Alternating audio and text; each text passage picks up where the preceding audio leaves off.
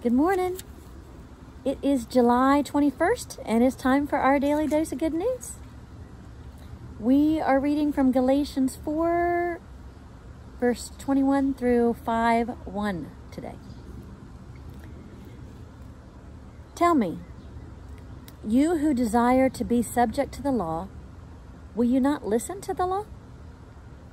For it is written that Abraham had two sons, one by a slave woman and the other by a free woman. One, the child of the slave, was born according to the flesh.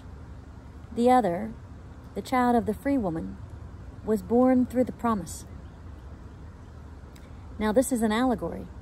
These women are two covenants. One woman, in fact, is Hagar from Mount Sinai, bearing children for slavery. Now Hagar is Mount Sinai in Arabia and corresponds to the present Jerusalem, for she is in slavery with her children. But the other woman corresponds to the Jerusalem above. She is free, and she is our mother. For it is written, "Rejoice, you childless one, you who bear no children. Burst into song and shout, you who endure no birth pangs. For the children of the desolate woman are more numerous than the children of the one who is married." Now you, my friends, are children of the promise, like Isaac. But just as at that time the child who was born according to the flesh persecuted the child who was born according to the Spirit, so it is now also. But what does the Scripture say? Drive out the slave and her child. For the child of the slave will not share the inheritance with the child of the free woman. So then, friends, we are children not of the slave, but of the free woman. For freedom, Christ has set us free. Stand firm, therefore, and do not submit again to a yoke of slavery. Here ends the reading.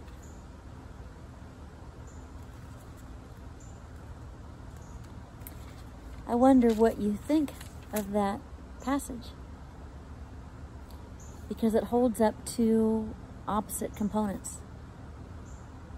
Being a child born into slavery, or being a child born into the promise. And I don't know how many of you have possibly seen the movie Harriet, which came out recently, but it's about Harriet Tubman, who led many people to freedom through the Underground Railroad. But the very beginning of the movie is about how there were some children that the parents wanted to birth.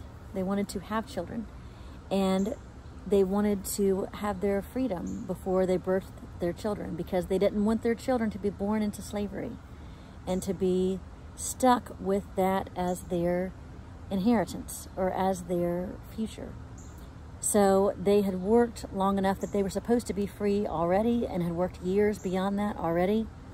And when they went to the master and said, you know, we want to go have children and we'd like to go ahead and obtain our freedom, which we've already earned, the master refused that and insisted that they remain in slavery, and that any children born to them would basically become the masters and would be slaves. And that is so different from what God promises us. It is so different to be a child of the promise. And in this passage, it correlates to the Jerusalem above. It correlates to God's kingdom.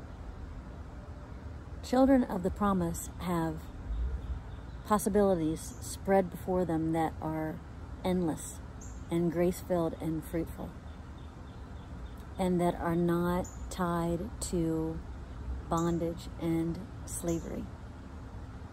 And I'm curious as to what you think might enslave you right now. What is it that holds you fast and causes you not to live a life of joy-filled freedom in the grace of God? And that could be numerous things. I think one thing that could be is perfectionism. I think we have many of us at Holy Trinity who are high achievers or hard workers or who strive to do well. And while there's nothing wrong with that, I think one example of a yoke of slavery would be a desire to be perfect, or a desire to look perfect, or a desire to be flawless. And that can feel like a yoke, because that makes any task feel like work or like slavery, rather than freedom in just being who we are. Not called to be perfect, not called to be anything besides children of God. And so that's one possibility. But I ask you to kind of think about that and explore what might be possibilities for you. Because that last sentence is a beautiful call to freedom. Of stand firm, therefore, for freedom Christ has set us free. And do not submit again to a yoke of slavery. And as it says in this passage as well, this is part of what's occurring in the world now, is the children that are born of the Spirit are being hampered by children of slavery, just like Hagar's son hampered or hindered Isaac initially. There's lots of components that feel like slavery around us, and that's one of the reasons why there's this huge justice movement right now, is to right some of those slavery components and to bring freedom to all of God's beloved children. And you're one of those. So I ask that you lift that up to God today, and you ask for help in seeing, what is it that yokes me, God? What is it that I'm a slave to? And what do you want to set me free from? So that's an awesome way to start your day. Have fun with it. Take care, everybody. Bye-bye.